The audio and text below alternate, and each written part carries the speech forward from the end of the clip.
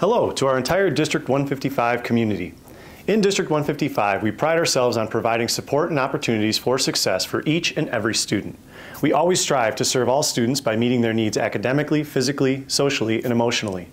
Today, I'm here to share with you some exciting updates regarding our academic programming focused on enhancing support for our multilingual learners. These updates were discussed with the District 155 Board of Education at a public committee meeting held on Tuesday, January 16th. Currently, we serve over 830 students who speak 35 different languages other than English at home. For this school year alone, 229 of those students are new students.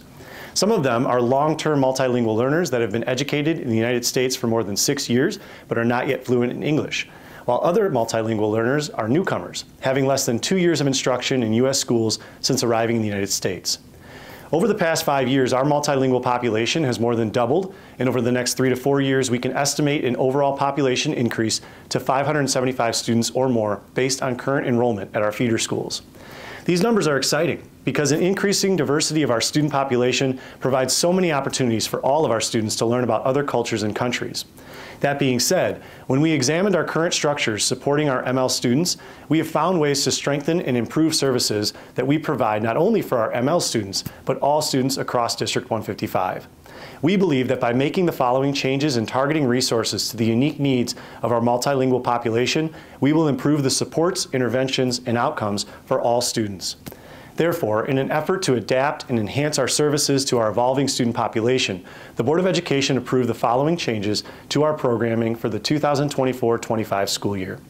The Language Academy at Crystal Lake Central, which has successfully provided services for our multilingual learners for nearly 10 years, will become a newcomer center, serving primarily multilingual learners that have recently arrived in the United States. Long-term ML students will be enrolled at their home buildings and scheduled into ML support classes taught by English as a second language certified teachers, and whenever possible, supported with translation support or paraeducator support. A district-level director of multilingual services and family engagement will also be appointed to oversee the Newcomer Center and all ML programming across the district. District 155 will provide the staff an opportunity to gain English as a second language certifications through a fully paid District 155 cohort taught on-site by a combination of Aurora University professors and local experts. With all of these adjustments, it's vitally important that we select the right person to lead these changes and develop our programming. With that said, I'm excited to appoint current Crystal Lake Central International Studies Division Leader and Language Academy Coordinator Steve Knope as our Director of Multilingual Services and Family Engagement. Steve began as a Spanish teacher in District 155 31 years ago.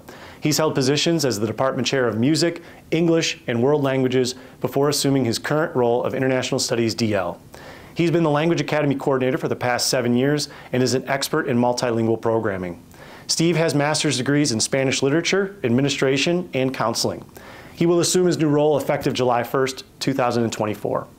I want to thank our entire team and our community, as well as our Board of Education for their support as we continue to work towards improving the educational experience for all of our students. Thank you.